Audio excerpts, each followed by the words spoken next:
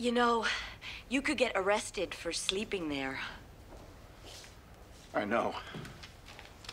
There's a hostel just down the street. Full. Let me help you with this. No, it's all right. Well, I scared you and you dropped your stuff. It's the least I can do. Never mind, it's okay. Really. Look, ma'am, I know what you're thinking. Bum, hobo, thief, blackguard, scoundrel, wino. Weirdo. That just about covers it. Sorry, ma'am. None of the above. Gerald Nesmith, Knight of the Road, at your service. I'm Terry Taylor. One of my clients runs a hostel. I could try and get you in, if you want. I'd appreciate that, ma'am. Right again, Gerald. What? Now, the popular sentiment these days is that everybody's out for themselves. They're all too busy. They don't care. I congratulate myself in that I don't believe that. Well, all I did was to make human contact. After you, ma'am. Well, yeah. There's more than a little reason to be wary these days, huh? Miss Taylor, I've traveled this country from one end to the other. And for every murderer, there's 10,000 people who'll help out a complete stranger on nothing but kindness of the heart. Well, Mr. Nesmith, I'm a lawyer and... you've seen it all, huh? Yeah, well, that's what I thought. And then I learned the trick. As soon as you stop worrying about somebody taking something from you and trust them a little, something good happens, believe me. Well, look at us. Wasn't for little trust. Mr. Nesmith? What is it? Your heart? Oh, look, just hang on a minute. We'll be on the ground floor in just a second, okay? Thank you. For what? Proving me right.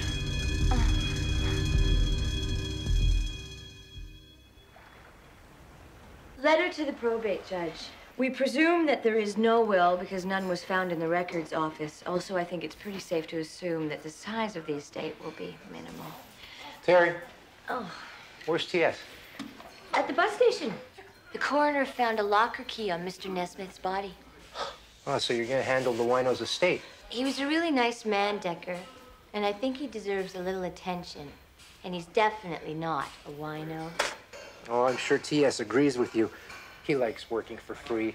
Say it's who?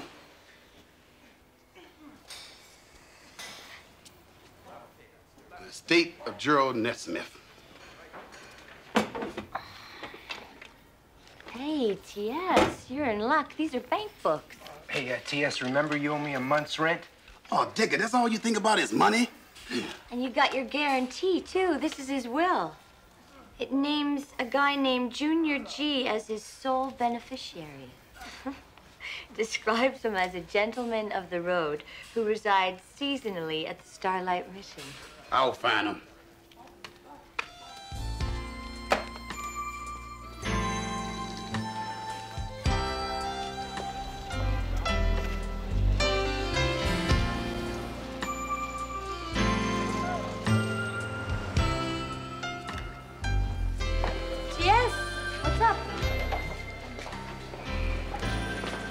Found him a block from the mission. Junior G?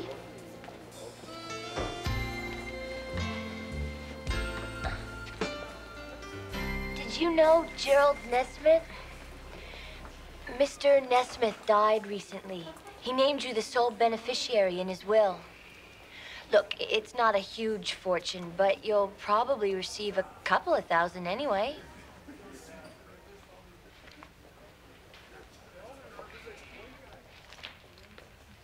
I ain't deaf. I heard what you said. I just ain't partial to being roasted by a big private detective, that's all. Did you hear what I said about the money? Yeah, I ain't stupid either, lady.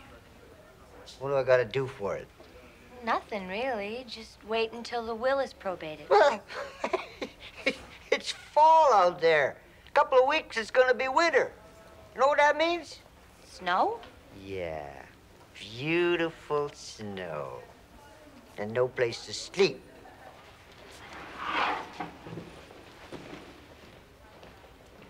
Hey! Wait a minute! With the money from the estate, you could take a bus down south. I hate buses. So take a train. I plan to anyway. You better do something pretty quick, or your money's heading down south.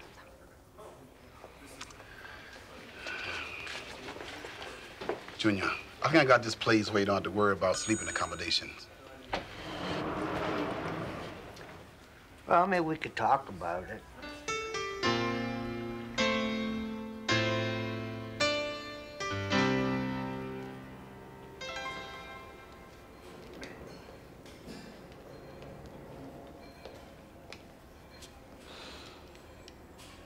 Junior, how'd you like to watch TV? There's one on the bar in the gym. No, thanks. I don't like them. You can't squeeze the world into 14 inches. How about a cup of coffee then? No, I had enough. Thanks. Hey, Terry. You got to, has the will been probated? Well, we've hit a little hitch. How little? It seems Gerald had a wife. Marlene. You know her? Nope, but Gerald described her in his notebooks. Sounds like the kind you're glad to leave behind. Yes, well, she's here now. And she's hired a lawyer. They're contesting the will. I knew it! Gerald says it right here. Money can't buy you love, but it sure can give you trouble. Junior, did Gerald ever talk about having money socked away somewhere? No, we never talked about money. Gerald hated it. Well, if all Gerald had was in the bank books that we found, it hardly seems worth fighting over. Never underestimate the need for greed. Gerald Nesmith. Yes, well, until we find out exactly how much Gerald had, you better not make any plans about going south. Suits me. What about my dough? If this bird flies south, you won't be seeing anything. So if you don't stay and fight this thing, Mrs. Nesmith stands to inherit everything Gerald had. I'll tell you what, you handle all the legals, and I'll keep Junior happy. Thanks, T.S. T.S., I changed my mind. Seeing as you're up, will you give me a coffee? Yeah, sure.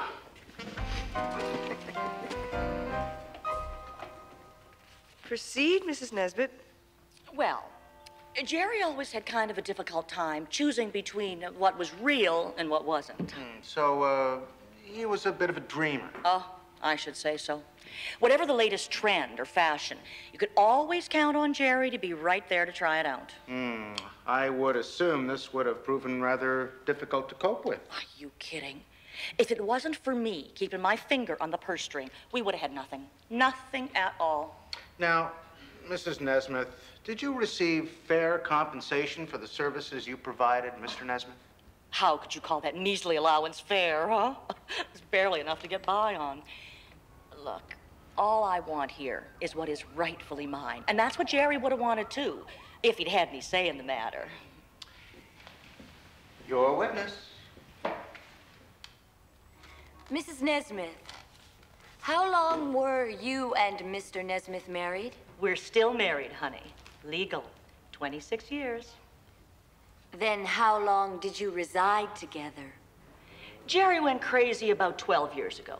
And you haven't seen him since? Well, every once in a while, he'd poke his head through the door. Could you tell us how much this measly allowance amounted to? $600 a week. In this day and age. So you never had to work? No. But you try living on a measly $600 a week. It ain't easy. Mrs. Nesmith, could you tell us how your husband made as much money as he apparently did? The stock market. Oh, Jerry was always walking around saying crazy things like, buy low, sell high. It was me that was always pestering him into investing in something substantial. Like? Like my brother-in-law's chicken farm. Now, if Jerry had sunk some money into that, it never would have gone belly up like it done. And when was that? Oh, about 12 years ago. Just about the time he left you. You're right, yeah. It was just about that time. Thank you, Mrs. Nesmith. That's all. Looks like Gerald really hit the nail on the head with that one. Miss Taylor? You know, if that guy had wings and a tail, he'd take off and gobble. Miss Taylor? Excuse us. Well? Well, what? Come on, counselor, you're taking a shellacking in there. I am? Hey, you put that loser on the stand, and who do you think they're gonna believe in there? Him or Marlene? Lorne. Tough call. Yeah? Well, here's a tougher call. I intend to prove that your guy applied undue pressure on Nesmith, causing him to change his will.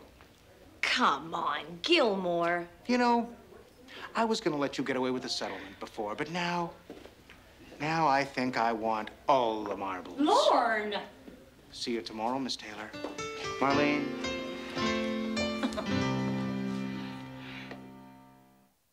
Come on, try it on. What? It's for you, try it on. Oh. I really don't like these things. Hey, I noticed. Too big. A man in your position better get used to these things. What position? The net worth of Gerald's estate. So what do you think? Well, jacket's okay, I guess. What do you think of this? It's a lot of zeros. You're rich, Junior. Many's a slip between the cup and the lip. Thanks for the advice. I don't know if I want that much money. What? Well, look what's happened to me already. I came in here owing nothing to anybody, and now here I am wearing a suit. I'm sleeping indoors. I'm smoking cigars that other people buy for me. A week ago, you would have passed me in the street and you wouldn't have given it a second thought. And now everybody knows me. You know why? Because I owe them for all this stuff that I don't want. I think it's time to go. Look, Junior, you are right about all those things, but it's not that simple anymore. You've already appeared in court. If you leave now, the other side can subpoena you.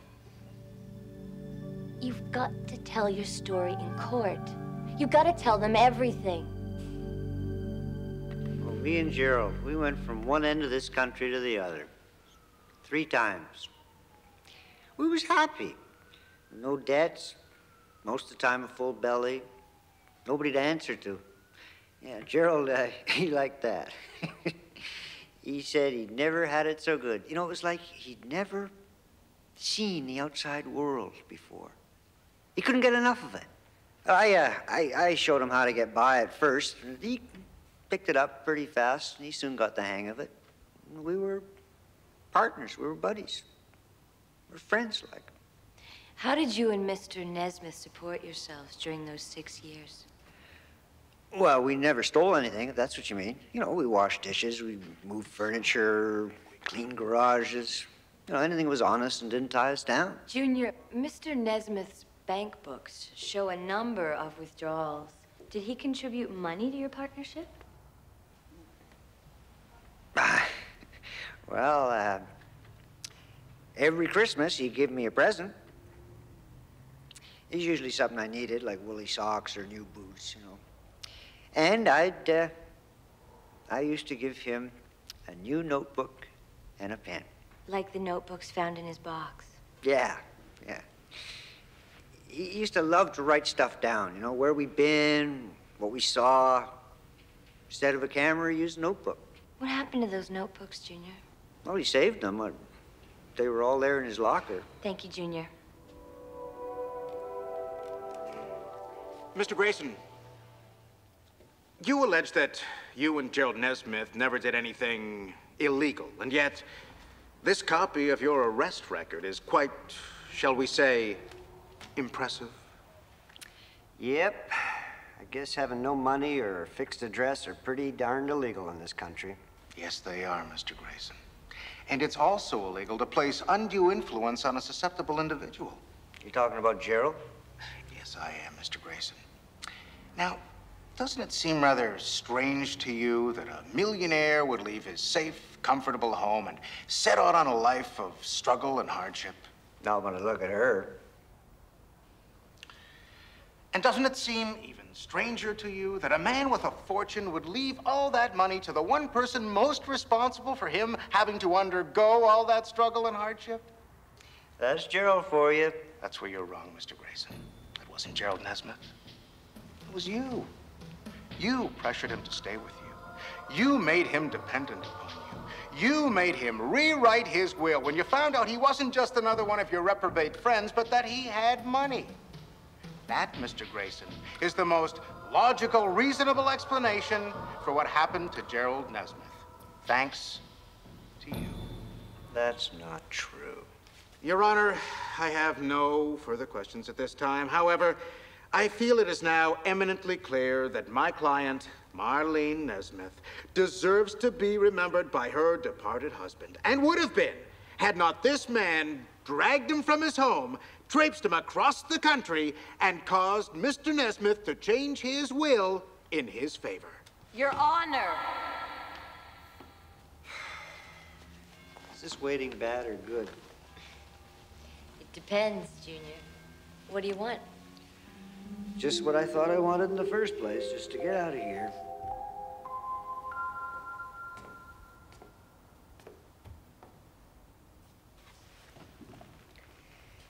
Mr. Grayson. Mr. Grayson, is there anything you'd like to say in defense of your claim? Well, I've been reading Gerald's last notebook, Your Honor, ever since this whole thing started. And if anything should be said, I think Gerald should say it. You may proceed.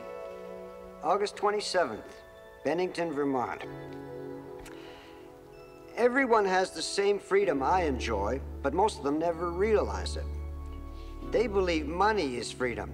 I found that freedom is the only thing that grows as you spend it. My advice, to heck with money, spend freedom. One question, Mr. Grayson. What would you do if you were awarded Mr. Nesmith's estate? Well, I'd probably keep the notebooks and give the rest to people who need it. If nothing else, this thing has taught me what I need and what I don't. Just as I thought. You may be seated. It is the opinion of this court that the requests of this will are quite clear. Your Honor. Sit down, Mr. Gilmore. While requirements of the Nesmith will are quite clear in the disposition of his money, the court is in possession of another document, an injunction from the Revenue Service. It lays a lien on the entire estate for back taxes, which, if I can add and subtract correctly, will diminish it substantially. But what about Gerald's notebooks, Your Honor? You may keep those, Mr. Grayson. Well, it's all I ever wanted anyway.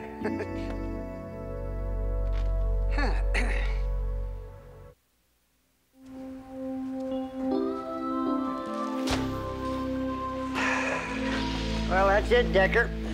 Well, Junior, your week's up and you're paid in full. I can't say I'm happy to see you go. It's cold outside. Maybe you should wait for Indian summer or something. Well, you know, it's always something, T.S. If it ain't $1 million, it's Indian summer. Only things that never stand still are time and the road. And I'm glad I caught you before you took off. Look, read this. It's from a publisher who wants to buy Gerald's notebooks. It's a terrific offer. Too bad I burned them. What? That's what you tell them. Crazy old wino burned them.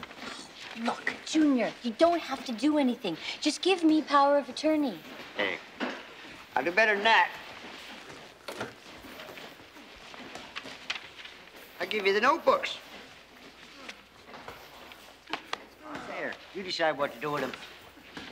See you when the weather clears up. Take care, Junior. So now what do I do?